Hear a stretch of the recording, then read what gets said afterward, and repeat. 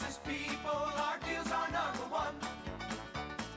You'll love Dave's, Minnesota and Med City. We make shopping for your pet fun, fun, fun, fun, fun. We're filming.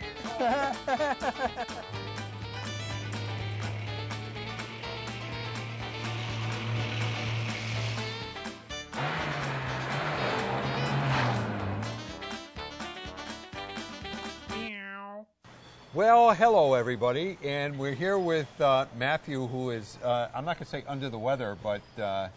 I'm hanging in there. You're hanging in there, his voices. Yeah, so you know what I keep forgetting to talk about? Is the lock card, which is, let me tell you what it is. It's very exciting. So everyone who's got a Club Dave card, you know that you have like 350 different loyalty cards in your wallet, right? You got your Big Y, the Stop and Shop, Dave's, everybody's, CVS's, Walgreens, everybody's cards. So this company called Lock came to me and said, would your customers like it if you only had to have one card in their wallet, and then everybody's loyalty cards would be tied into that one card? It wouldn't change anything, so your Club Dave points or your Big Y, everything would, whatever it is, would be... Goes to its own account. Goes to its own account, but you could just carry one card that you could walk into the participating establishments, restaurants, whatever. It's universal. It's universal, so you don't have to have a million cards. So we started, we've got, I don't know, we're switching our Club Dave people over to the Lock cards, and I don't know, I think we're way over 1,000 new. It's a lot of them. Yeah, it's a lot of them, and it's just, it's very, very cool. So the coolest thing is, you can go on to the Lock website, and right on that website, you can see, well, here's Dave's, I've got 300 points, here's... Big Y.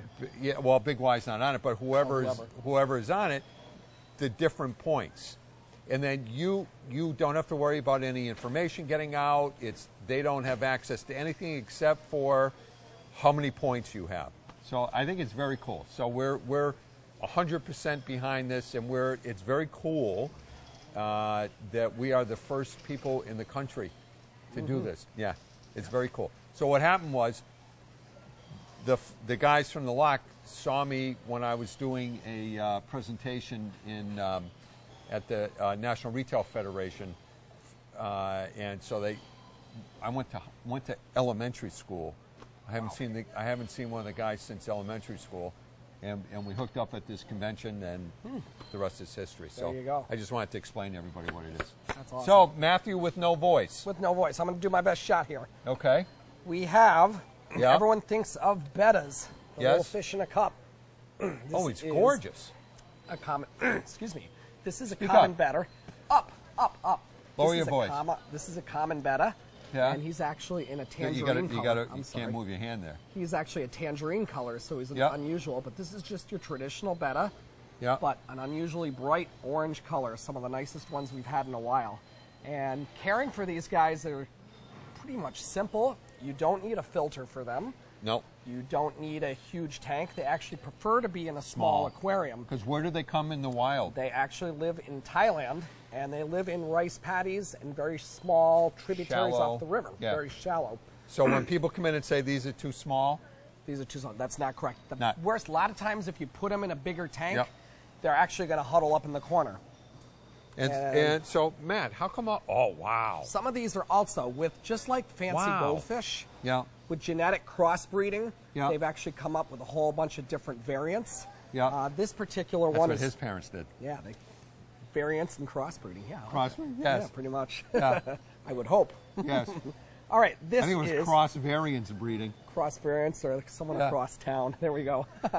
This right here is a half-moon betta, and it's a little different because, as you can see, all the fins pretty much almost connect to one big half moon. Oh, that's why they call it a half moon. Half moon. So they're much, much brighter, much bigger. What do they do when they're riding around in cars? Well, I guess they moon traffic. Just half moon. There we go. Okay. Right. Yeah, there we go. So you go. And then here's another one. He's really cool. This is actually called a butterfly betta because he looks like a butterfly. Look at the colors on that. Wow. And look at the big fins up front. So we don't get these all the time.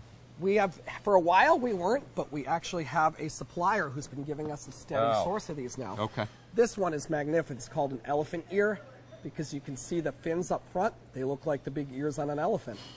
You can see how they're shimmering in the front there. Yeah. But beautiful, beautiful. I'm surprised you didn't forget his name. Elephants never forget. Oh. I don't know.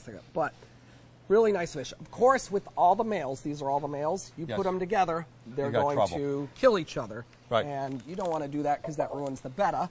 But what you do to solve that, if you want to put a bunch of bettas together. Oh, how cool. Look at this. This is a Betta Falls cascading aquarium. And how this works is they're little mini cubes that are stacked up on top of essentially a big filter. Yeah. And water is collects down here, pushed up to the top through a filter pad, and then cascades down like a little waterfall. So it keeps all the fish in their own little cubicles. And now, you can Matt, can they see each other? They can see each other, so they'll spread their fins and Yep. do their little threat display. Can you block them from seeing each other if you want? You can if you want, but it doesn't harm them to do their threat. A lot of people like that because it's an impressive display. Yeah. It doesn't really stress them or anything like that.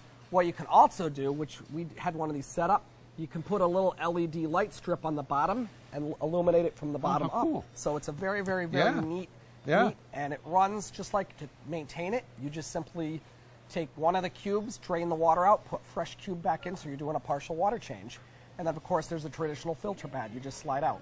Oh, how cool. So this is a great, it comes in black or white, so it's a really, really, really neat, neat and we have aquarium. smaller versions, or? This is one size fits all, so it's about 3 gallons total. I don't know total. if you can see what it looks like in real life there. Looks like that. It's like a half, almost like a stairway, a cascading stairway. Yeah. So it's actually a really, really, really cool. Oh, look at the shepherd. Look at the shepherd. A big old shepherd coming. Big mother. Big one. Oops, wow. his leg looks like, yeah. Got a bad leg back there. Yep. But anyway, that's another one. Yep. This one here is $79.99. That tank right there. But we also have this little tank here. This is unique because it has sound effects. It actually connects to your Android phone or your iPod, so you can create sound effects of the ocean. It has lighting effects. You can do different light colors. It's a fun, gimmicky gift. It'd be great in a playroom or a classroom. Unique, different. Sound effects? Yeah, figure ocean sound effects. Some people like the relaxing sound. So that calms the fish? Calms the person looking at the fish. Oh, it's for the person, not for the fish. Not in the water. It's a little microphone on top. Oh, I got it. I thought the fish like music. No, the fish can sit there and jive to the Grateful Dead. There you go. No, what would the fish listen to? Fish. Right. Fish. There you go. Of course. There you go.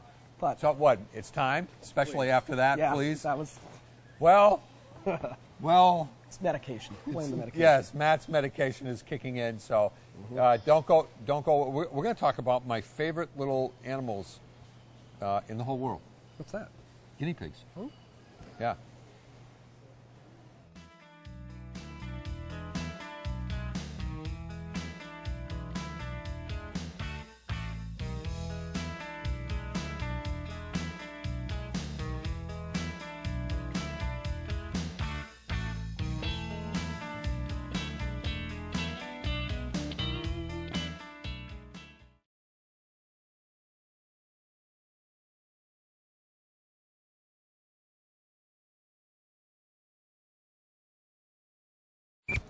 Sandy, is that you? Are you squeaking when you walk? No, my hip clicks. Oh. It does? It does? Oh, we're already on. We're on with clicking hip Sandy. So we're here with Squeaky Jody. And so you're in this is actually where Jody sleeps in the cage at night. And so these are my favorite pets. I mean, outside of dogs, outside of shepherds. I know. But outside of that. So tell me about guinea pigs. Guinea pigs, I think, are the perfect pet for a young child. They're not squishable like a hamster. They will calm down with constant handling. They'll sit in a child's lap. They hardly ever bite. Just perfect pet. Yep, perfect. How long do they live? About 8 or 9 years. Oh, which is also better than a hamster. Much better. Much better. Yep. Right. So we have a whole. I know they're adorable. Look at that face. So I know we have there's different colors and different flavors and different heavens. hairstyles and, Yes. and all kinds of stuff. Anything you can imagine, I think there's a guinea pig for it. Right, and we get a lot of our guinea pigs from the 4-H guys. I believe so. Yeah, which is very cool, and I'm a huge believer in that, to keep young people involved, keep them off the computer for a few minutes and playing video games. Most definitely. So they can learn about real life and Right. about taking care of things and responsibility. So I love that. So guinea pigs are this. If you can't get a dog or a cat, A guinea this is pig. it. Perfect. Right? Definitely. Even better than a betta. Yeah, much better than a betta. Sorry, Matt. It's hard to do that with a betta. It is. They don't like to be pet. Yeah, right. So tell me about the care and nurturing of a betta. I mean, of a guinea pig. What do they need? Guinea pigs, this is obviously a baby. It is going to get considerably larger as it grows. Yeah. So I always recommend getting the largest cage you can possibly Which get. would be like one of these. At least one of those, Right. preferably even the bigger one. Yeah. Because if you go bigger, you can also litter train them if you have enough room in there for a litter box. Really? Uh-huh. Oh, I didn't know. Actually, I did know that, but Yeah. you can do it. Yep. By using just an ordinary cat litter pan Yep. in a specific corner. Yep. Put some of their feces in there. Use Yep. the regular bedding that you're using in the Yep. cage. Yep. And about 70 to 80% of the time, they will poop in there. Yep. But the biggest trick to do it is to place it in the cage. So on one side you have the water bottle, and on the other side you have the hay rack. Yeah. Forcing them to get in the litter box. Got it. Because they poop the most when they're drinking water and eating hay. Oh, okay. What the hey? So now that we've learned that, let's talk about the best kind of food and what they need to eat, because there is a huge difference. And so this we definitely have to go about that. Some people think that this looks the same as rabbit food. Not at all and the rabbit same. food's cheaper, so they Right. feed right. Yeah, not at all the same and not Yeah. really very good for them. Right. Where the plant-based might be the same, guinea pig foods are laced with all their specific vitamins Right. and minerals, and it's loaded with vitamin C, C. which they do not make Correct. themselves. Right. And we love Oxbow. we love Oxbow. Right. We just think Definitely. it's a small family-run company, and they love animals. Were you here when their vet was on with No. us? That was remember the vet. It's fabulous, and he is a big believer not just for guinea pigs but for all little guys in alfalfa. Alfalfa when they're young, Yep. because alfalfa tends to put on weight. Oh. So alfalfa should be used when the critters are younger, Yep. especially guinea pigs, because if they have too much alfalfa as an adult, it tends to lead to obesity and possibly diabetes and heart attacks. Oh. So little ones get alfalfa, Yeah. the bigger ones get the Timothy. Right. So the Timothy, we sell more of this than we do. Oh, definitely, yeah, Right. much more. Right. So this is, you just always, like we do, you always have it in the cage. Now, so what can you use for bedding? Some people, can use this for Some bedding? people use that, not a Yeah. personal preference of mine. Yeah. I like aspen shavings. Yeah. They don't have an aroma, they don't have an oil, but yet when the animal pees, the liquid will dissipate. Right. Now, there's some stuff you can't use. Never cedar, deadly for small animals, and Right. pine is still being discussed because Really? of the oils. Right. So you might as well just stay away So with it. softwood or aspen. Yep. And some people use Or crinkles or crinkles. Carefresh. Yeah. All kinds of things. But Personal just, preference. folks, no cedar. You know, when we first started in business, we used to sell cedar for everything. Oh, definitely. Back in the day, that's Right. all. That's all you had. Right. It was all we had, and then Yeah. and then aspen came in, Yep. and then all the other stuff came in. So, is it better to have one guinea pig or?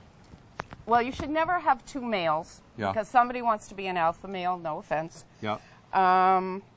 Two females will most of the time be okay. Yeah. However, the bond with the human child will be stronger if they do not have one of their own kind. Oh. If they have one of their own kind, they don't really think they need you that much. They've got Oh. somebody else to play with. Oh. Okay. And if you put a male and a female in the same cage, they You'll have babies babies. all Oh, the time. yep. Precious. Absolutely darling. Right. Born good to go. Right. Yeah, But- they really are. Oh, they're darling. They look like Right. the big-headed Remember bobble every once toys. in a while we used to get the hairless ones? Or was that Vaguely. rats? No, that's rats. We Oh, got they're hairless really ugly. rat. But people love those things. Well, especially people with allergies. Yeah, and especially bald people, because they can relate to them so much. Definitely. Mostly the men, not the women so much. They don't relate to them. Yes. So while we're on that subject, so I know that every once in a while we also get, which is the ones that have the hair that goes all different ways. The is that a Peruvian? Peruvian, yeah. And where are they from? I would imagine Peru. Really? Well, actually, ours are probably local, but ultimately back a few generations. They were. Yeah. They emigrated from Peru. They hopped the bus. Okay, so. Right. Good. We also have Oxbow now. We have all these little treats. Now, this is, I know with rabbits it's really important. Chew toys. How important are chew toys? Very, very important. Guinea pigs are rodents. Their teeth grow continuously. Yep. So they have to have something hard to keep them worn down. Yep. And something like this made out of wood obviously gives them something to chew on. Yep. But they can also bounce it around, and the little thingy inside makes noise, so it keeps their attention. Right. So it's toy tube. Toy tube. Okay. So I know we have a cardboard tube, which they will destroy. Yep. Oh, we have definitely. lots of card, but they like to hide in those, right? Yep. And they like to run around. Yep. And where is do they have water, or are we? Oh yeah, the water thing is. So the best way for water is in one of those bottles. Right, because the way these guys run around all the time, if it was a dish, it would be loaded with everything. Right. Yep. So that's it, folks. So again, if you need to get a pet or you're considering, this is what to do, right? Yeah.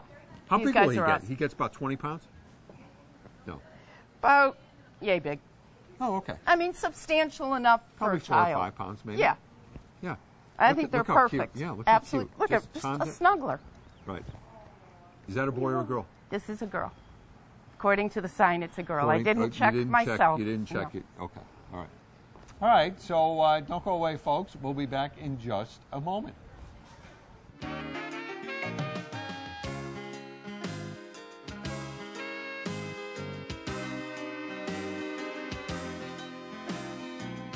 Dave Soda, Pet Food City, yeah.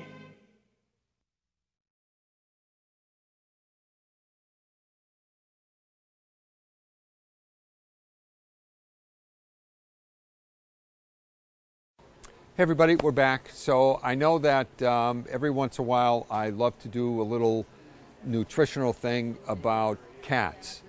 And it's funny that this will air in about 2 weeks, and then in about 2 weeks we'll get lots of customers come into all the stores and say that, you know what, my cat's been eating XYZ. Thanks for doing this, this little, I'll use the word infomercial, but cats in this country, it is almost epidemic that they are getting diabetes and they are overweight, and the overweight helps cause the diabetes. I'm going to make an impassioned plea to cut down on the amount of dry food that you feed your cats and add high quality canned food or even raw food. So you understand how diabetes works. Diabetes, basically, the cat eats carbs, carbs turns to sugar, it spikes the blood levels. Cats are pure carnivores. They don't need any carbs. They do way better on pure protein. So there is a wonderful website, and maybe Joe can put it on he's done it before. If you Google, it's Joe's done. It's catinfo.org. And I promise you, if you go to that website and read what this veterinarian has to say about cats and diabetes, you'll be scared out of feeding your cat dry food forever. So there are, all different qualities of dry food. There's everything from Friskies and Fancy Feast and 9 Lives, all the way up to some of the foods that I'll talk to you about. But what I want to especially talk to you about is foods that have very little, if no, carbs. So if your cat, and I don't want the cat to hear this, but the last time you were at the vet and the vet said, the cat could lose a few pounds, the way not to do it is don't switch to a light, dry food. That's not how to get the cat to lose weight. How to get the cat or dog to lose weight is feed less dry and feed pure protein. In this case, and actually Dr. Lisa Pearson, the lady from catinfo.org, she's the one who convinced me to do this. We came out with a 95% meat canned food. There's 5 flavors of it. It's very reasonably priced. It's not 100% meat because the government won't let you put, because you have water in there and you have vitamins and minerals. So you can't say it's 100% meat. I also can't say, the government is so wacky about this, I can't say it's low carb because they have not defined what medium carb and low carb is, and I'm not kidding you about this. The FDA would come after me. But any of the brands, we make one.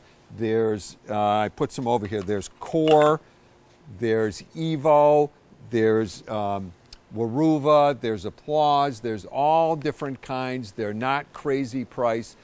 These are the healthiest ways to feed your cat. So, I mean, think about this. You get a cat or a dog, you want the cat or the dog to live as long a life, and you don't want to spend $1 zillion at the vet, and you don't want to have to deal with diabetes. I can't guarantee, just like if I say if you don't smoke, you won't get lung cancer, because it can happen, but the chances of your cat or dog getting diabetes gets just, it's so much lower, the percentage, if you feed a proper diet. Now, this is kind of interesting. I was just discussing this with Joe.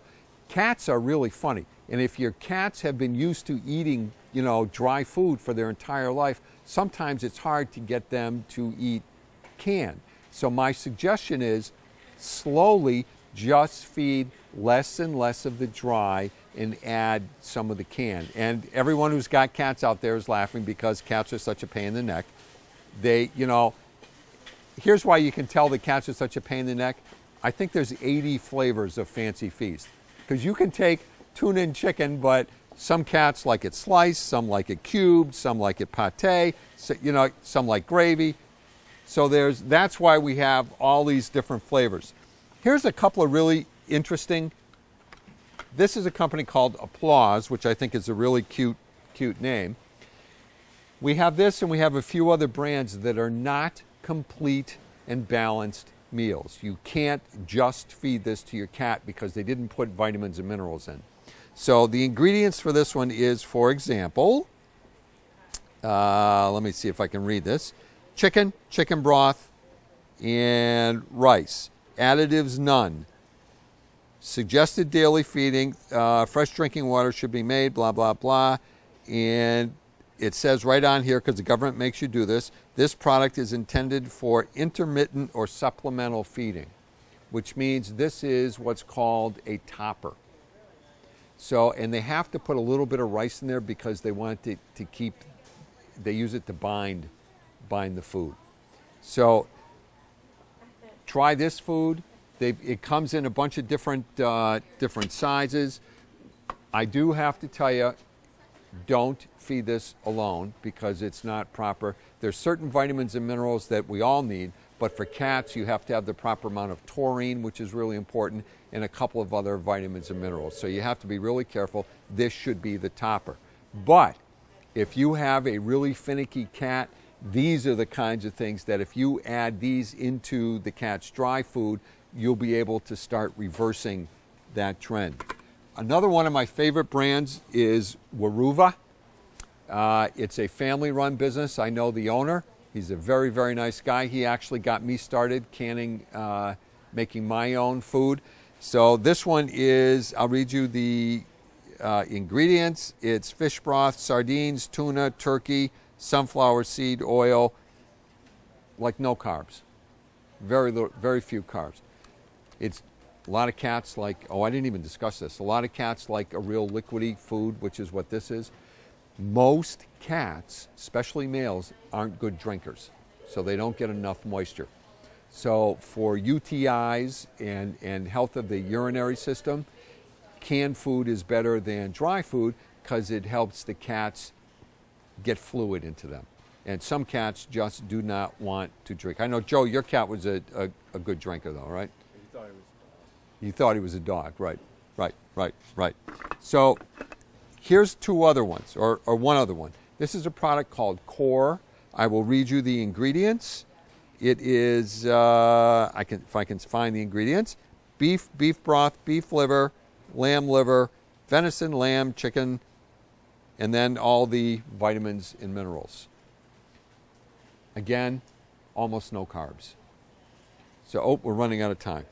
So anyway, I hope I convinced you, if you're a cat owner, to feed less dry and to add, and you know what, to be honest with you, I don't even care if you add Friskies or Fancy Feast. Just cut down on the amount of dry. So that's it, Joe. Thank you very much for watching, everybody. Have a sparkling week.